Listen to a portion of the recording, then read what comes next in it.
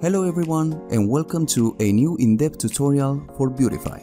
In this video, we'll explain a powerful feature included in both built-in and URP versions of the asset, which helps you save build time and reduce application size by stripping any unused shader features from Beautify. There are two ways to take advantage of this feature. You can either specify manually the features that you want to be stripped, or even better, let the asset automatically exclude those features that are not used in the scenes.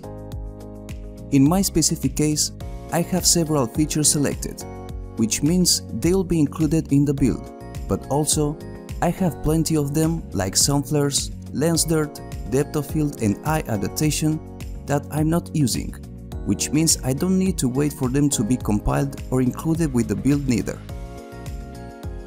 In URP, I just need to go to any Post Processing volume where Beautify is used and select Automatically Strip Unused Features. In the built-in version, those options are located in the camera script. As a bonus, and only in the URP version, Beautify can also strip shader features from the native Post Processing stack. This is very handy if you're not using any of those features or if you only want to use Beautify. This is a wonderful capability included in Beautify that makes this asset go beyond just awesome visual effects.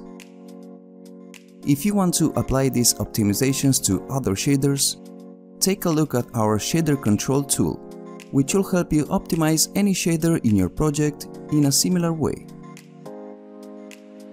Thank you for watching this video, and remember to follow us on our social media to stay tuned with all the updates and videos like this one to help you improve your project.